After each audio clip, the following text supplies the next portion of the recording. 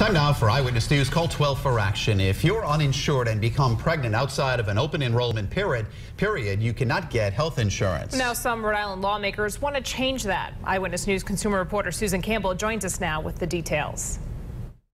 People who support the bill say it could improve children's health and cut down on long-term medical costs. In 2014, 99 moms gave birth in Rhode Island without health insurance. The earlier a pregnant woman can get access to high-quality prenatal care, the better chance that she is to have a healthy, well-developed baby. That's why Rhode Island Kids Count is supporting legislation that would make pregnancy a qualifying life event.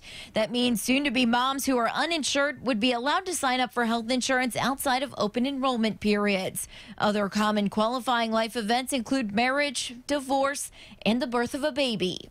It's a loophole that needs to be closed so that pregnant women can get early access to prenatal care.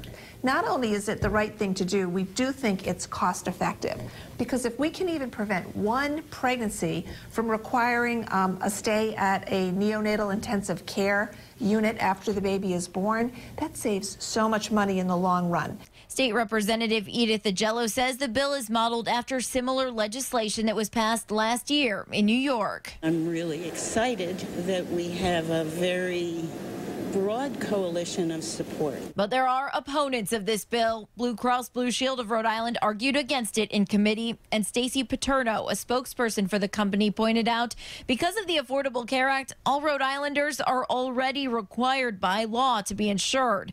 She went on to say Blue Cross is enormously committed to maternal health and has a number of innovative programs to support prenatal care. The bill is being held for further study. Representative Agello says she's optimistic that it will pass this session. If you have a consumer problem you need help solving, contact our Call 12 for Action Center Monday through Thursday from 11 until 1.